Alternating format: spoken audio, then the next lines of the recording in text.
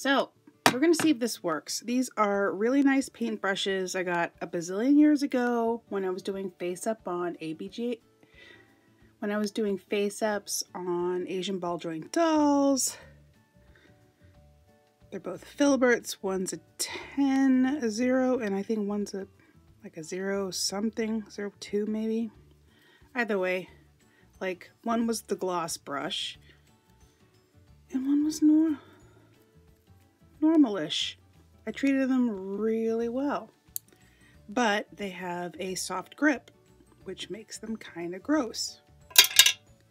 And if you hold them hard enough, you'll get black stuff on your hands. So I heard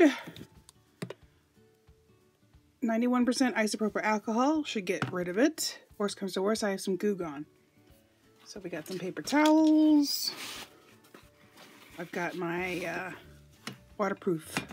Ooh, put my phone out of the way because I don't want any splash on anything that will get hurt. We're gonna see if this works. Put something down on the surface.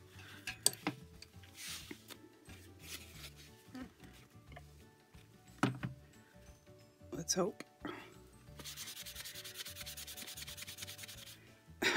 Ooh. So I should be doing this until it comes off and I'm... Ooh. That's pretty gnarly. Ooh. Oh, that's so nasty.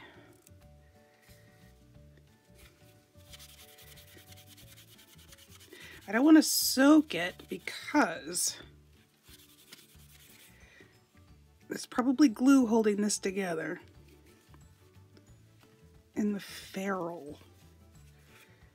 So I am going to be getting it on myself. I should be wearing gloves, but oh, throwing caution to the wind. Because let's just say with 91%, you don't want to soak anything that's plastic or anything that has any kind of normal glue. Maybe, will epoxy survive? I don't know. But I wouldn't try it.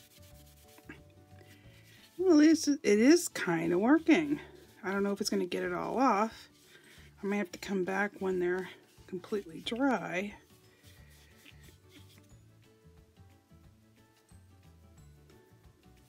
Feels like it.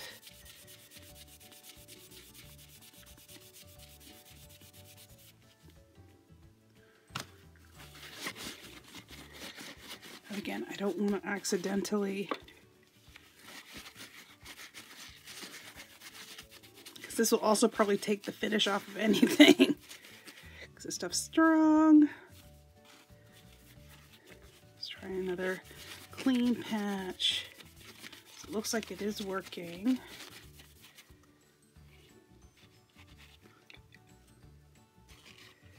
I don't think it's taking all of it off, but it might be enough just to make it usable, because I really like these brushes because they have the short handle, which I like, because I'm not really doing anything far away.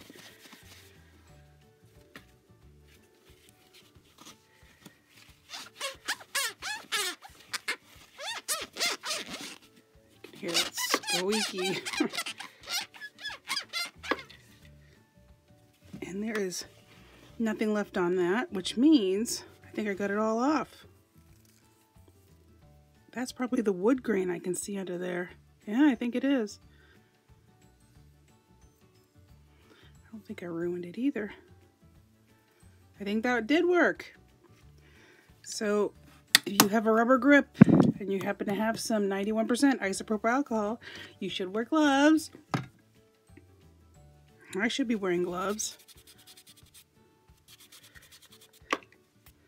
It did it. Awesome. Yay, success.